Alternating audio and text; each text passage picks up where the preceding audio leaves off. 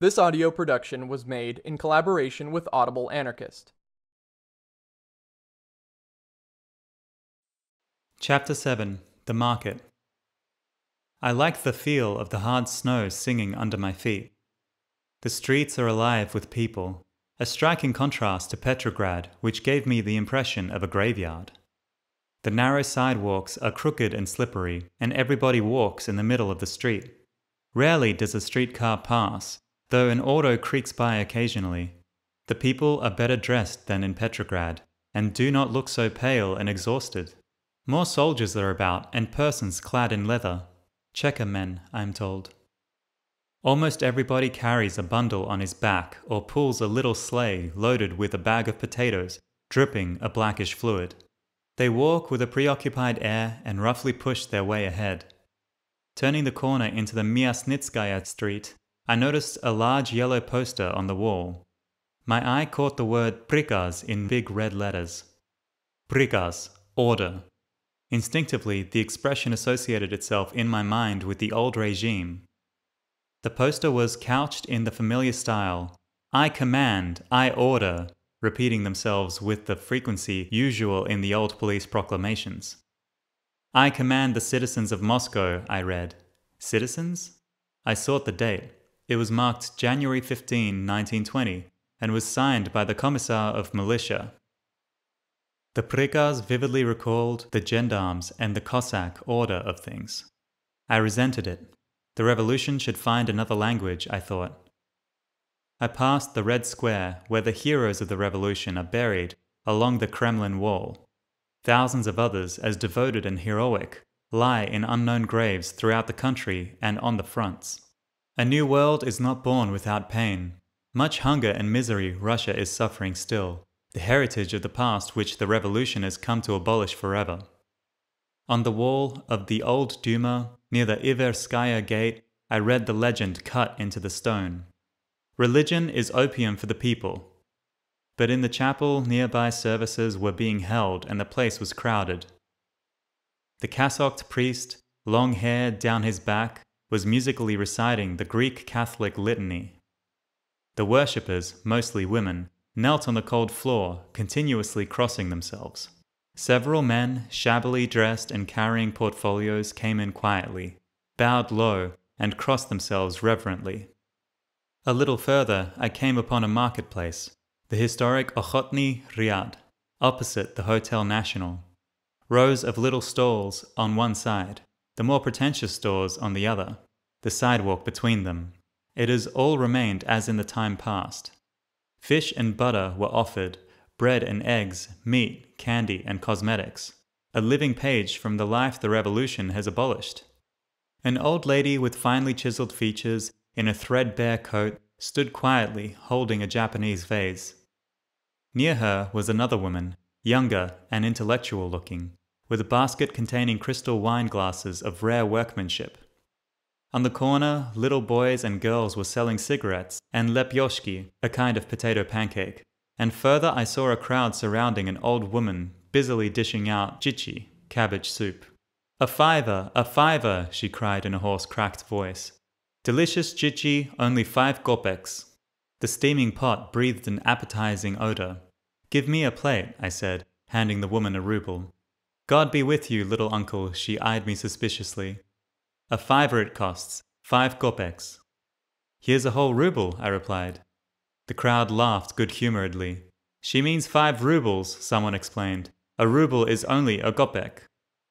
It ain't worth that either, a little urchin chimed in. The hot liquid sent a pleasing warmth through my body, but the taste of voblia, fish, was insufferable. I made a motion to return the dish.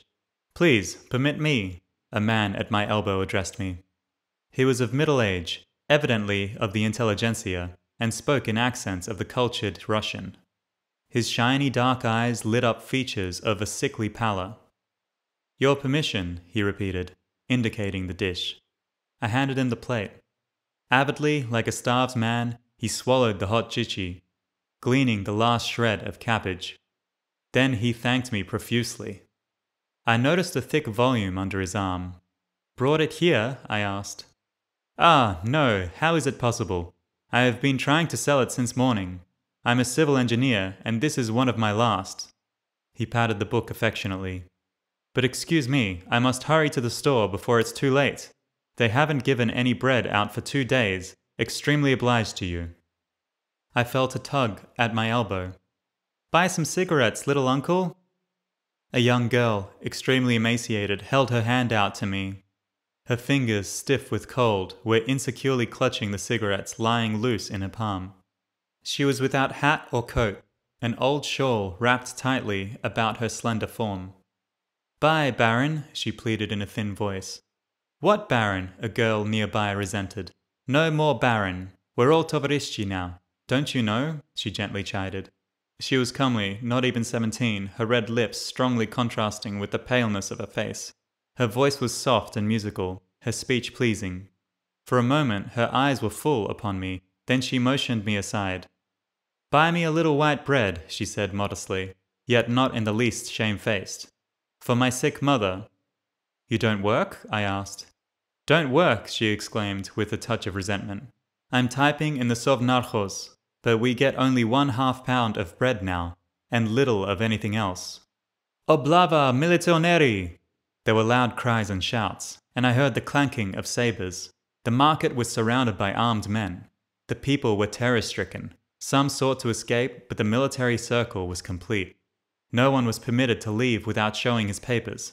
The soldiers were gruff and imperious, swearing coarse oaths and treating the crowd with roughness. A militaire had kicked over the chichi bot and was dragging the old woman by the arm. Let me get my pot, little father, my pot, she pleaded. We'll show you pots, you cursed speculator, the man threatened, pulling her along. Don't maltreat the woman, I protested. Who are you? How dare you interfere? A man in a leather cap shouted at me. Your papers. I produced my identification document. The Chekist glanced at it, and his eye quickly caught the stamp of the Foreign Office and Chicherin's signature. His manner changed. Pardon me, he said. Pass the foreign tovarish, he ordered the soldiers. On the street, the militoneri were leading off their prisoners. Front and rear marched the soldiers with bayoneted rifles, held horizontally, ready for action. On either flank were Cheka men, their revolvers pointing at the backs of the prisoners. I caught sight of the Chichi woman and the tall engineer, the thick volume still under his arm. I saw the aristocratic old lady in the rear, the 2 girls I had spoken to, and several boys, some of them barefoot. I turned toward the market. Broken china and torn lace littered the ground. Cigarettes and lepyoshki lay in the snow, stamped down by dirty boots, and dogs rapaciously fought for the bits of food. Children and women cowered in the doorways on the opposite sides, their eyes following the soldiers left on guard at the market. The booty taken from the traders was being piled on a cart by Chekists. I looked at the stores. They remained open. They had not been raided. In the evening, I dined at the Hotel National with several communist friends who had known me in America. I used the occasion to call their attention to the scene I had witnessed on the marketplace. Instead of being indignant as I expected, they chided me for my sentimentality. No mercy should be shown the speculators, they said. Trade must be rooted out. Buying and selling cultivates petty middle-class psychology. It should be suppressed. Do you call those barefoot boys and old women speculators? I protested. The worst kind, replied R., formerly member of the Socialist Labour Party of America. They live better than we do, eat white bread, and have money hidden away. And the stores? Why are they permitted to continue? I asked. We closed most of them, put in K., commissar of a Soviet house. Soon there will not be any of them left open. Listen, Berkman, said D., an influential leader of the labor unions in a leather coat. You don't know those poor old men and women, as you call them. By day they sell lepyoshki, but at night they deal in diamonds and valuta. Every time their homes are searched, we find valuables and money.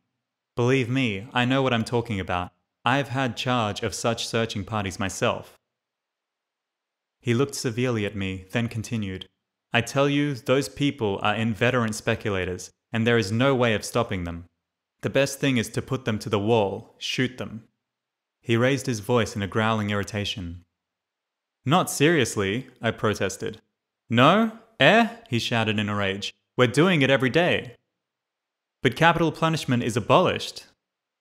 It's rarely resorted to now, R tried to smooth matters, and that only in the military zone. The labor checist eyed me with cold, inimical gaze.